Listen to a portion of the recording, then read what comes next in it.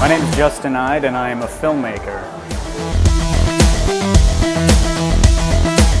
What got me started creating my art was being an introverted 7-year-old and just locking myself in my bedroom or in the living room when my parents were gone.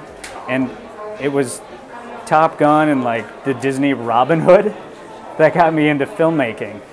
My dad was hoping I was going to be a pilot, but that wasn't the case at all. Well, there's two ways that the work is currently created. I work independently and I do a lot of freelance work, and that's just all on me and what I have and what I can do.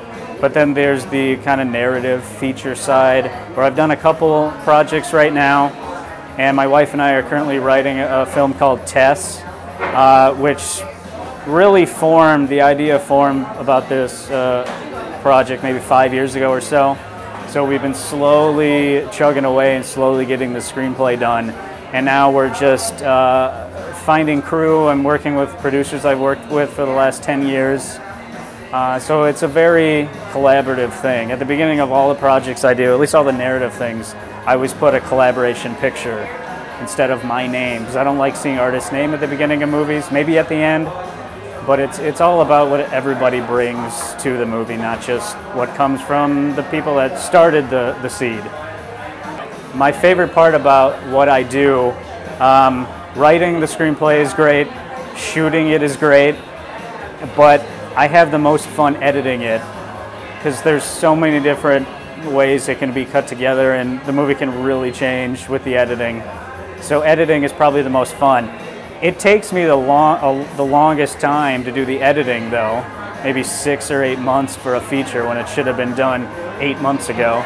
But it's my favorite part, editing. My personal goal for my career is just to keep creating, no matter what the circumstance is. I mean, it's not about making a name or really getting a crazy amount of exposure. It's just keep making art no matter what. In my case, film. I guess since I'm first up showing some films, I thought I'd introduce them to you. The very first thing is called The Man in the Booth. I made this in 2002, or 2012, I should say, right when theaters nationwide were making the conversion from 35mm film to digital cinema. So that's the very first thing that I have for you. All right.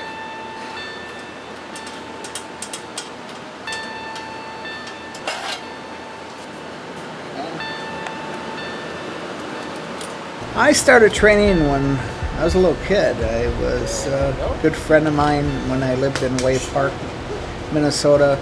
His name was Bob Morozic, and I found out he was a projectionist at the drive-in, which was probably about 10 blocks away from where we lived. And I always was fascinated by the movies all my life.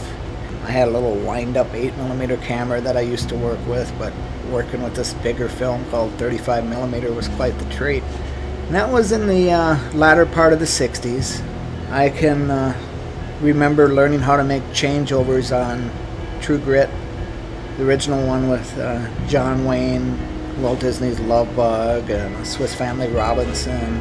I was probably only about 7 and 8 years old at the time that I started training in, and I was able to tear down a projector by the time I was about 14, 15 years old.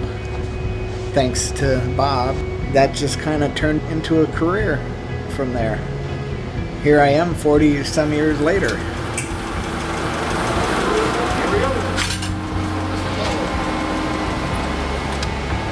Oh, some of the ones that I can remember off the top of my head that are no longer even probably in existence anymore. The Cloud Drive-In is where I got my start. That was in Way Park. 10 High Drive-In, which was on Highway 10. The Hayes Theater, Paramount, which was also a big grand movie theater, which is a performing arts center now in St. Cloud. From the Cooper Theater in St. Louis Park, worked some of the theaters up in Brainerd, half the drive-ins that were in existence in the metro area here, the Skyway downtown, the Harmar, Southdale. It was quite the adventure. Even got to run some 35mm porn. It was an exciting career, working the whole vast from 35mm to 70mm.